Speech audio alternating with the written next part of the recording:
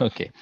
To be honest with you, the younger generation, we find that the younger generation is actually more open to accepting the Sharia-compliant methods. I think the older generation sometimes is a little bit more difficult, and you can't blame them.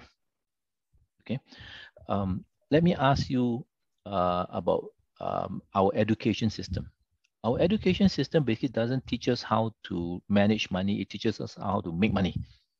Gives you your knowledge how to go and earn a salary. Does it teach you how to manage your debt and liability and financial planning? No, it doesn't. Okay, so same thing with religion.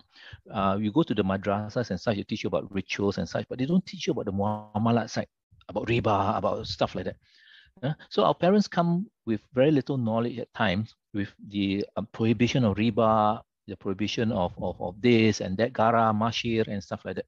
Okay? So they tend to accept the normal way of doing things as, doing it so long and stuff. Okay.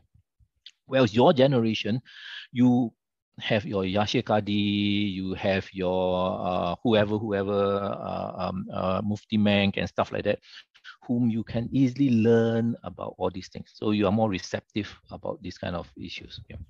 So for your parents itself, first I would say you yourself must accept and change before you approach your parents. Okay. And after you've done so, then basically use a soft approach.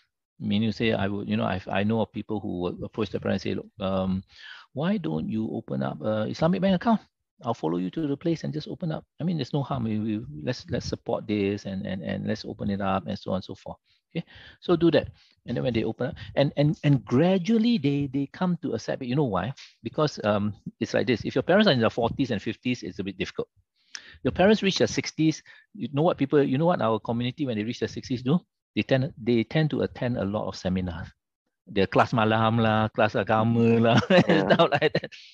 That's when they then realize, or they're more open to, oh riba gini oh riba tu dosa besar wah, sebelum ni I tak tahu ni dosa besar, ingat dosa biasa je.